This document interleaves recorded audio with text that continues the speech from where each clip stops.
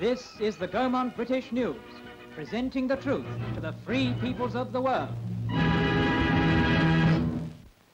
The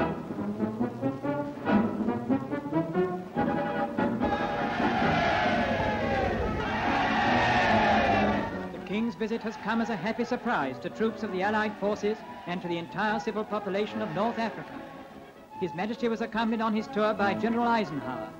Among the distinguished service chiefs present were General Alexander, Sir James Grigg, and Sir Archibald Sinclair.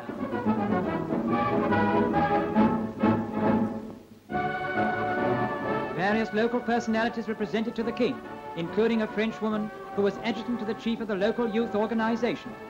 By this gracious visit, the King has brought to his troops a personal link with their beloved homelands, a token which they are never likely to forget.